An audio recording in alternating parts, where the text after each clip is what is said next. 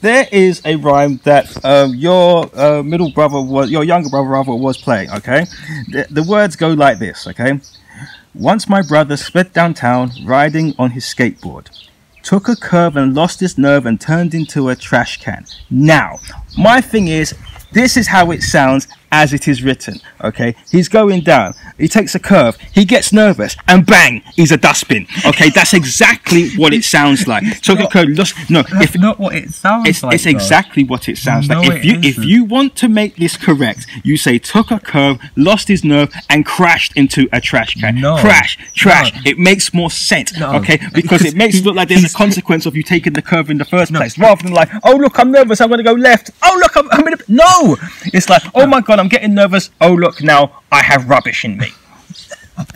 No. So what he's doing is that he's taking on the curve. He's getting nervous, yes. And then as he started to lose his balance, so he accidentally veers. He veers. Oh, that's a new one. Into the trash can. Like, so why not say veers into? You could say veers into a trash can. That's even better. As I said, when you turn, when you turn into a driveway, yes. You don't just turn into the driveway. I agree with that, but I'm talking about in the particular context of this poem. Like as it sounds, he took a curve, lost his nerve, and as a consequence of him losing his nerve, because the nerve was the only thing holding him together, he turned into a wheelie bin. Alright, that's how it sounds. If you just said took a curve, lost his nerve, crashed into a trash can, bang, it makes it so much better. He turned into a trash can. The closest you can get to that, yes, is if he lands into the thing and it looks like he's become the trash can. He turned into a trash can. Yes. Like he turned into a trash can. What does it say? What did he turn into? A trash can. There you go. Yeah. So thus, concluding the point, okay, he got nervous, and due to he must have had some strange alien-like nervous disposition, thus he got turned into trash can.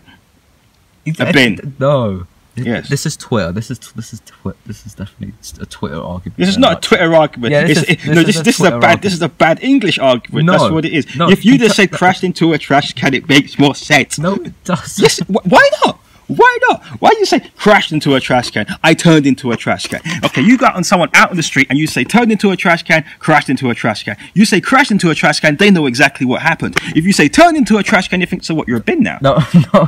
What, do you want me to just put some... the black bag, is that what you do now? No, they'd say, you accidentally moved your thing into the... He veered. Veered. Yes, go on, use that word again. Veer.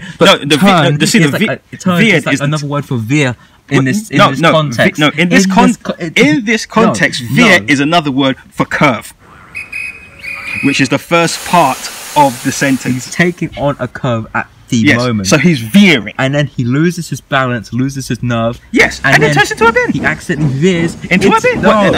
This is